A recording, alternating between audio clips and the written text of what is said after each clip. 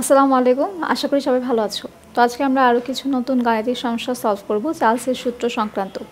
তো এখানে আমাদের প্রথম প্রশ্নে বলেছে যে স্থির চাপে একটি নির্দিষ্ট পরিমাণ গ্যাসের তাপমাত্রা 25 ডিগ্রি সেলসিয়াস হতে কত ডিগ্রি সেন্টিগ্রেডে উন্নীত করলে তার আয়তন দ্বিগুণ হবে। অর্থাৎ প্রাথমিক যে আয়তন সেটার মান কিন্তু আমাদের দেয়া নেই, শুধুমাত্র বলেছে প্রাথমিক অবস্থায় যে আয়তন ছিল সেটা তাপমাত্রা বৃদ্ধি করায় দ্বিগুণ হয়েছে। এখন তাপমাত্রা বৃদ্ধি করার ফলে তাপমাত্রা কত ডিগ্রি সেন্টিগ্রেডে উন্নীত হলো সেই তাপমাত্রার মানটা আমাদেরকে নির্ণয় করতে হবে। প্রাথমিক তাপমাত্রা T1 ইকুয়াল টু কত, 25 ডিগ্রি সেলসিয়াস।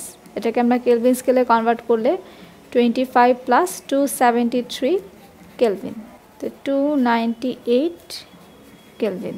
এই প্রাথমিক অবস্থায় আয়তন V1 ইকুয়াল টু আমরা ধরে নিলাম V লিটার, যেহেতু আয়তনের মান দেয়া নেই আমরা ধরে নিচ্ছি V1 এর মান V লিটার। এরপরে চূড়ান্ত অবস্থায় তাপমাত্রা বৃদ্ধি করার ফলে আয়তন V2 ইকুয়াল টু বলেছে পূর্বের আয়তনের দ্বিগুণ। তো পূর্বের আয়তন যদি V লিটার হয় তাহলে বর্তমানে আয়তন 2 ইন্টু V অর্থাৎ 2V লিটার। T2 এর মান কত হবে আমরা সেটা নির্ণয় করব। তো আমরা জানি সূত্র হচ্ছে V1 by T1 equal to V2 by T2। T2 এর মান আমরা নির্ণয় করব। T2 ইকুয়াল টু হবে কি T1 by V1 into V2। T1 এর মান 298 কেলভিন ইন্টু V2 এর মান হচ্ছে 2V এবং V1 এর মান শুধু V। VV কাটাকাটি যায়, তাহলে 298 ইন্টু 2 596 কেলভিন। এখন বলেছে কত ডিগ্রি সেন্টিগ্রেডে উন্নীত করলে, অর্থাৎ আমাদের এই তাপমাত্রাটা সেন্টিগ্রেড স্কেলে কত হয় সেই মানটা আমাদের কাছে চেয়েছে। তো অতএব পরিবর্তিত তাপমাত্রা T2 equal to 596 minus 273 degree Celsius. Kelvin স্কেলে তাপমাত্রা থেকে আমরা 273 মাইনাস করলে ডিগ্রি সেলসিয়াস স্কেলে তাপমাত্রা কত হবে সেটা পেয়ে যাব। তাহলে 323 ডিগ্রি সেলসিয়াস। এটা হচ্ছে আমাদের এই অঙ্কের সমাধান। তাপমাত্রা 25 ডিগ্রি সেলসিয়াস হতে 323 ডিগ্রি সেলসিয়াসে উন্নীত করলে আয়তন দ্বিগুণ হবে। এখন আমরা দ্বিতীয় অঙ্কটা সলভ করব।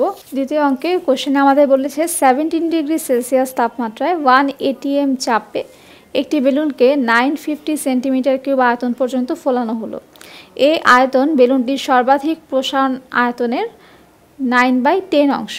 তো এই বেলুনটিকে 40 ডিগ্রি সেলসিয়াস তাপমাত্রার কক্ষে ও 1 ATM চাপে নিয়ে গেলে বেলুনটি ফেটে যাবে কিনা, কত তাপমাত্রায় বেলুনটি ফেটে যাবে। তো আমরা জানি যে কোনো একটা গ্যাসীয় পদার্থের ক্ষেত্রে আমরা তাপমাত্রা যত বৃদ্ধি করি সেটার আয়তন বৃদ্ধি পায়।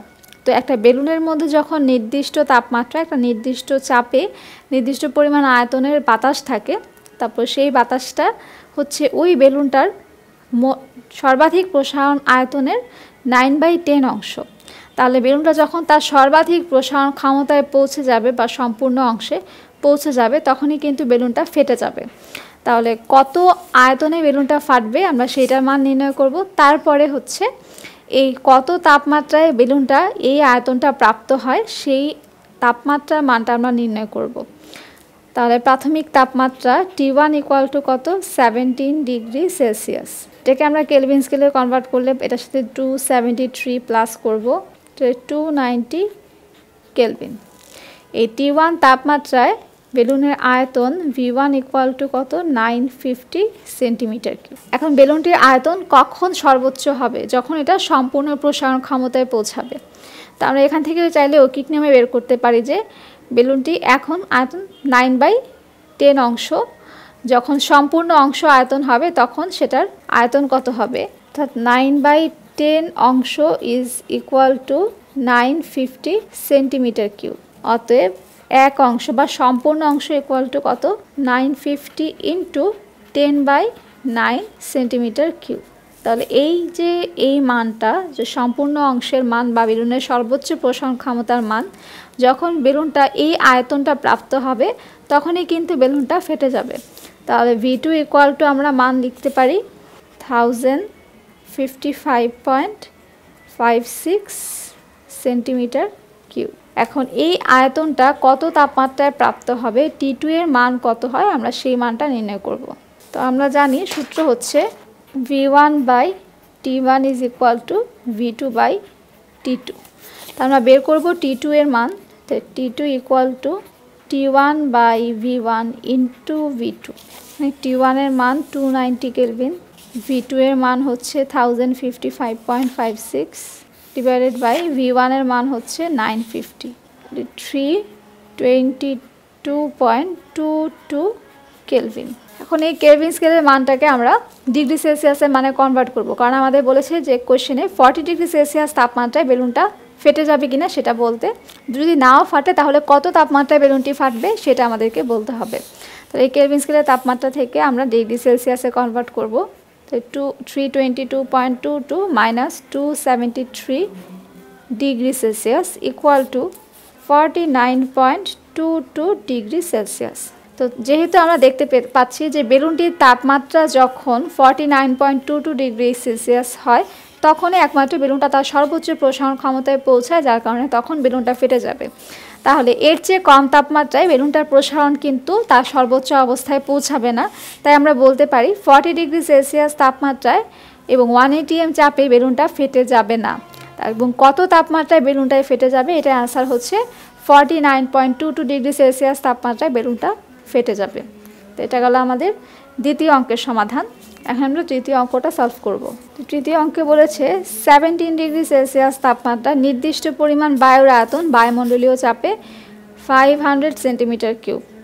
তো বায়ুর চাপ স্থির থাকলে কত তাপমাত্রায় ওই পরিমাণ বায়ুর আয়তন দ্বিগুণ হবে। এখন আদি তাপমাত্রা T1 equal to 17 degree Celsius, এটাকে আমরা কেলভিন স্কেলে কনভার্ট করলে 273 প্লাস 17 কেলভিন 290 কেলভিন। এবং T1 তাপমাত্রায় আয়তন V1 equal to 500 centimetre cube. এখন বলেছে কত তাপমাত্রায় বায়ুর আয়তন দ্বিগুণ হবে, তাহলে V2 ইকুয়াল টু কি V1 এর দ্বিগুণ, তাহলে 500 into 2 centimetre cube 1000 centimetre cube. তো T2 এর মান কত হবে, অর্থাৎ কত তাপমাত্রায় এটার আয়তন 1000 সেন্টিমিটার কিউব হবে সেটা আমরা বের করব। এখানেও সেম সূত্র, V1 by T1 is equal to V2 by T2, T1 by V1 into V2। এই T1 এর মান 290 কেলভিন, V2 এর মান হচ্ছে 1000 সেন্টিমিটার কিউব এবং V1 এর মান 580 কেলভিন। তাহলে আমরা এখানে বলতে পারি যে 580 কেলভিন তাপমাত্রা আয়তন দ্বিগুণ হবে, বা চাইলে এটাকে সেলসিয়াস স্কেলেও কনভার্ট করা যাবে। সেলসিয়াস স্কেলে কনভার্ট করতে হলে আমরা এই মান থেকে 273 মাইনাস করব, 307 ডিগ্রি সেলসিয়াস। তো এটা হচ্ছে আমাদের এই তৃতীয় অঙ্কের সমাধান। 307 ডিগ্রি সেলসিয়াস তাপমাত্রায় বায়ুর আয়তন দ্বিগুণ হবে। তো আশা করি আজকে সলিউশনগুলো সবাই বুঝতে পেরেছো। সবাইকে অসংখ্য ধন্যবাদ ভিডিওটি দেখার জন্য।